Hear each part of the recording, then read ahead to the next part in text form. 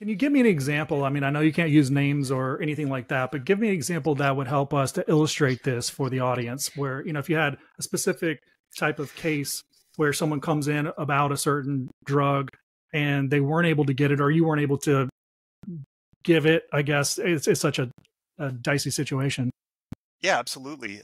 Just a couple of weeks ago, we've had a patient that has been coming in to one of our pharmacies for about 2 years now. He gets a medication to control um, antipsychotic behavior, for lack Okay. of a better term.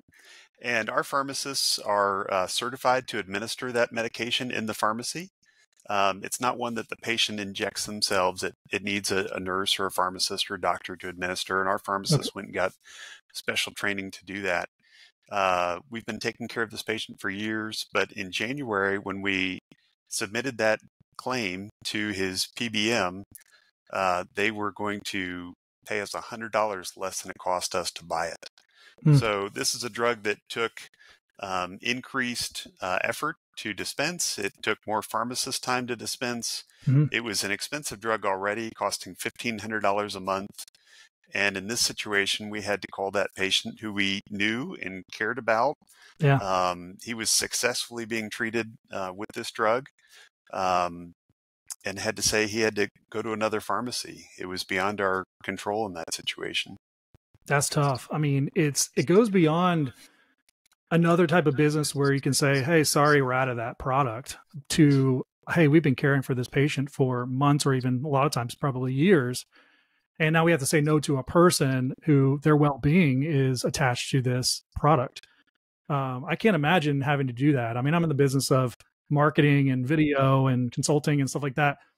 We're not curing cancer over here. We're just making people feel good and hopefully compelling them to make a decision, that's different than another one.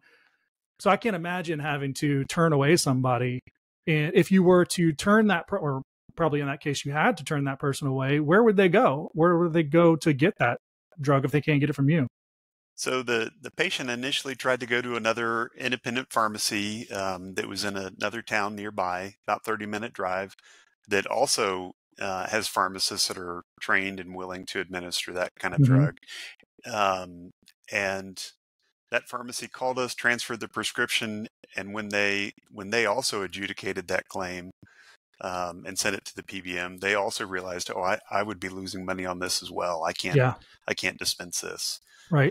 So the patient's family called us back saying, what do we do? And so we said, um, take it to a chain and then bring it to us. And we worked out a price where they could still pay us to administer it Hmm. to them. And so in that case, it was an inconvenience to the patient, Hmm. but we did the best we could in a bad situation.